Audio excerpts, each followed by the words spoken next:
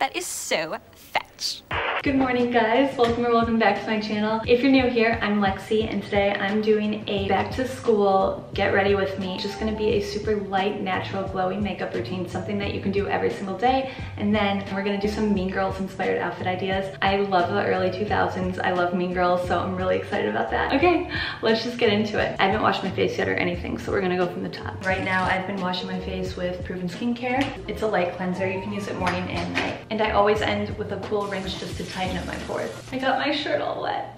Oh well. Then I go in with a light moisturizer. This one is also from Proven. I have their 3-step system. It's a moisturizer and a sunscreen combined, so it makes my skincare routine go even faster than it already does, which I love. And I always apply it on my neck too, because your neck skin is very sensitive and fragile, just like the eyes. And any extra, I rub it on my hands, because your hands are also prone to aging quicker too. Okay, so I have 2 serum sprays that I wanted to introduce you guys to because they're newer in my routine, so I don't think I've told you guys about them yet, but they are both from a brand called D'Alba. They're very popular with Korean skincare, and that is like top-notch, best of the best skincare. Quick fun fact, D'Alba was actually inspired by white truffles, which is one of the world's top delicacies, and they're grown in a small village in Italy. These mushrooms are super valuable. It takes like 7 to 10 years before they can be harvested. I think of it as like fine wine or something. And D'Alba actually means dawn in Italian, and it will bring your skin back to life with its flawless and pure and valuable ingredients. I love the meaning of it.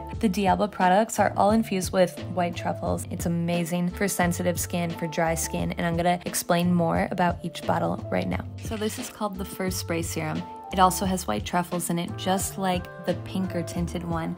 And this is a serum that I spray on my face in the morning before my primer, just whenever it feels extra dry and it needs extra moisture. And in the winter, it seriously comes in handy. So I know I mentioned that both sprays have white truffles in them, but what makes this spray different from the other one is that this one actually has avocado oil in it, and that's actually a superfood, so it's so good for your skin, and it helps with wrinkle care and just brightens your skin overall. Just make sure that before you use it, you shake it up really well to make sure that all the layers are mixing and are fully balanced. I like just completely soak myself in it.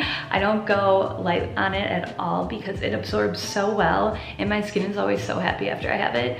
But then after I let this sit for a second, I will apply my primer for my makeup. Right now I'm using the Plump and Prime from Too Faced. After I put on my primer and before I start my makeup, I always prep my skin with the White Truffle Vital Spray Serum. This one is the lightweight moisture one. I just find that whenever I use this before I do my makeup, it makes my makeup go on so much smoother. It glides right on my face and it sits so well all throughout the day. I like to do this as the last step before I apply my makeup because I just feel like it glides on so much easier. The makeup just sits on the skin so much better, and it lasts longer too because there's a good base. I'm gonna do a real quick makeup routine right now, and I'll talk you guys through what I do. For a lighter makeup look, like for going to school or just a daytime look, I like to use Skin Fetish Perfection Foundation. It's really light. It's like buildable too, so okay, it looks like it's not my shade, but I promise it is. You just have to kind of keep rubbing it in. It is so easy to rub on. It's almost like a moisturizer. That's how light it is and how easy to move around it is. You literally just need one pump. I always apply it to my neck too to make sure that my face and neck match as much as possible. They're still a little bit uneven, but I'm just gonna add a little bit of bronzer now to make my face as tan and as sun-kissed as my body. Look at the glow. Between the foundation that I use and the D'Alba Vital Spray Serum, my skin is so glowy.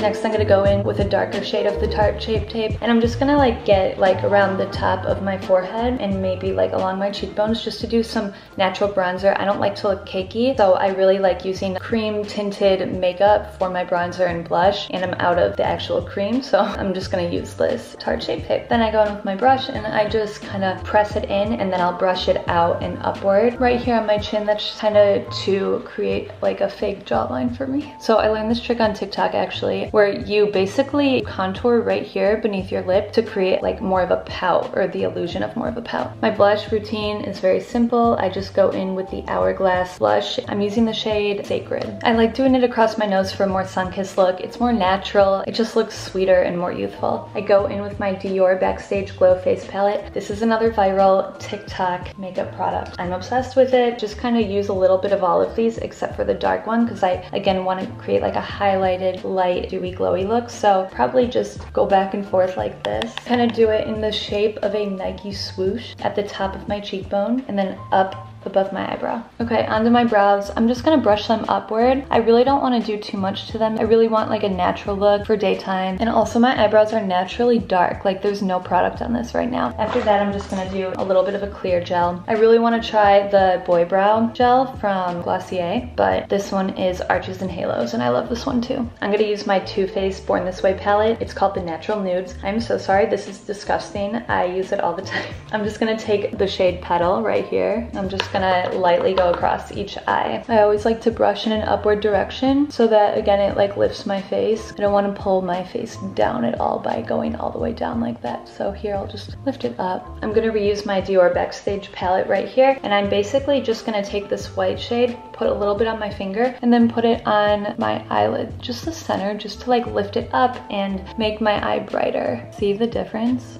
Curl my eyelashes real quick. I just lightly press on it for 30 seconds because I noticed that if I press on it too hard or hold it down for too long, it basically flips my eyelashes like back and inward, and that's just overkill, overdoing it, and also just not flattering at that point. So I just lightly press, and that's enough lifting for me because I don't want them to be like, I'm almost done. I'm just gonna do a quick coat of mascara. I'm using the Bambi Eye Mascara from L'Oreal.